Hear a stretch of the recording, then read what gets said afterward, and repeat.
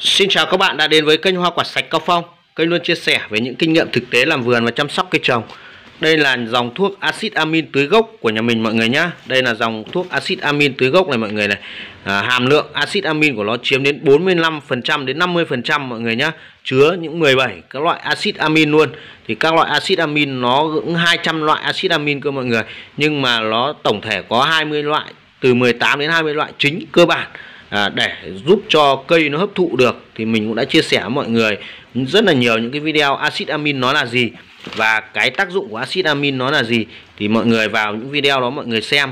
Thì mình chỉ nói sơ qua với mọi người ở cái video này thôi. Thì cái axit amin nó tổng thể lên cái quá trình nó tổng hợp cái protein để nó đi nuôi những cái tế bào sống của bản thân ở trong cây trồng. Vậy nên là nó tham gia trực tiếp vào tất cả những cái quá trình trao đổi chất rồi là nuôi dưỡng cây. Vậy nên là các axit amin nó cực kỳ là cần thiết và quan trọng mọi người nhé. Nó không thể thiếu được ở trong bản thân của cây trồng. Vậy nên là mình phải tăng cường và hàng năm mình vẫn phải phun rồi là duy trì tưới ở dưới gốc để cho nó đảm bảo cái sự duy trì ổn định của nó về cái chất dinh dưỡng, nhất là nó giải độc mọi người nhé. Nó có chức năng giải độc rất là lớn luôn. Thì như cái đợt mưa này mọi người nhé, là mưa dầm mưa bão kéo dài như năm nay đây mọi người, thì sau cái đợt này là mình phải khắc phục ngay. Thứ nhất tại vì sao? Tại vì mưa nó kéo dài thì nó làm cho độ ẩm của bộ rễ đất lúc nào nó cũng trên 80% mọi người, có khi còn 100% luôn. Nó kéo dài hàng tuần, hàng mấy ngày rồi mọi người nhé.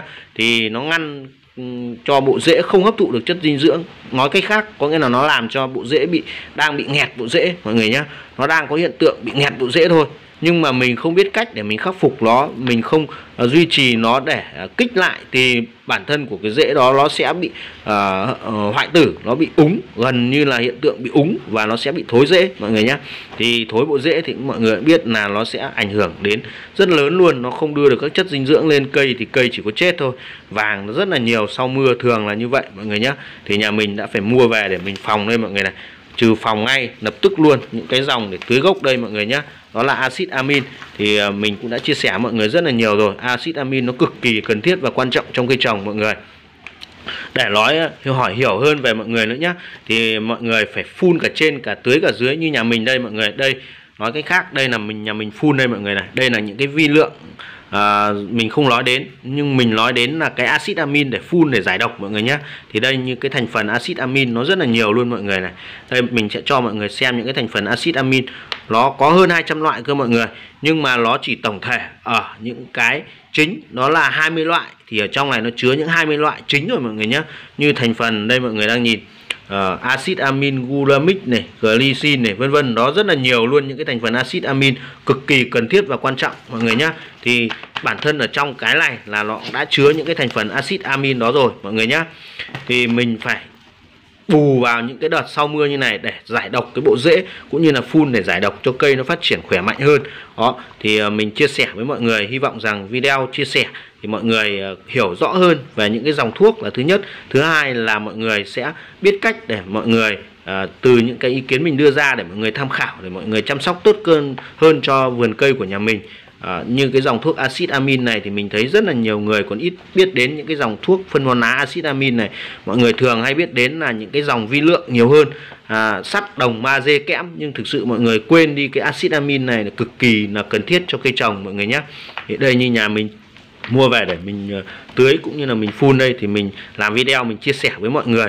Thứ nhất là chia sẻ để mọi người giúp mọi người hiểu hơn về những cái dòng thuốc axit amin này, và thứ hai là giúp mọi người, ví dụ những ai mà không mua được thì mọi người liên hệ với mình, ngay với mình qua số điện thoại ở trên màn hình. Mình sẵn sàng mình sẽ chia sẻ nguồn thuốc này cho mọi người nhé.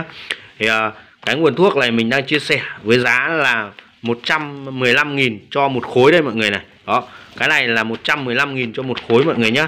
Mà cái này là hòa được một gói này là 1 cân, thì 1 cân này hòa cho được 500 lít nước. Đó thì tính ra là cứ một khối là 115.000 thôi mọi người nhé.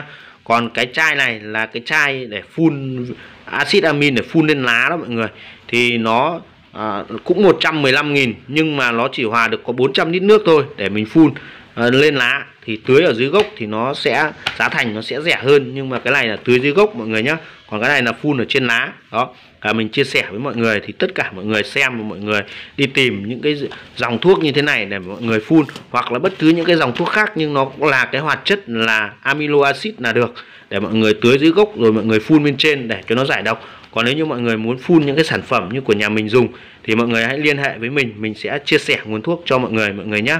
Tại vì mình chia sẻ ý mình không nói hết thì rất là nhiều người hiểu nhầm ý của mình, như là kênh của mình bán thuốc, nhưng mà thực sự thì mình cũng không phải là đại lý hay là gì, mình chỉ chia sẻ với mọi người những cái nguồn thuốc thôi, và để mọi người cùng nhau tham khảo. Nhất là những cái bạn mới đang làm vườn mà chưa biết cách để mình chăm sóc chẳng hạn, thì mọi người có thể là xem được những video của mình, thì từ đó mọi người cũng có thể là biết được cách chăm sóc vườn cây, cũng như là những cái dòng thuốc, để mọi người nhận biết nhiều hơn về những cái dòng thuốc.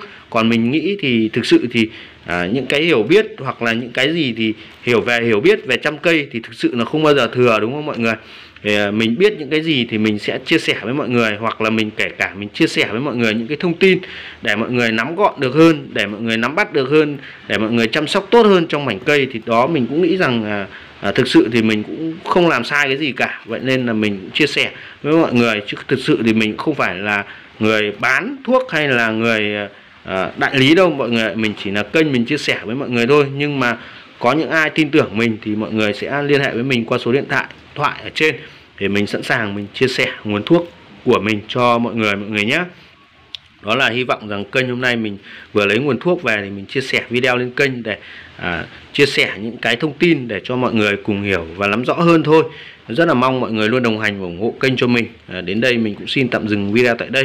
Xin chào và hẹn gặp lại mọi người trong những video sau. Thân ái chào mọi người nhé.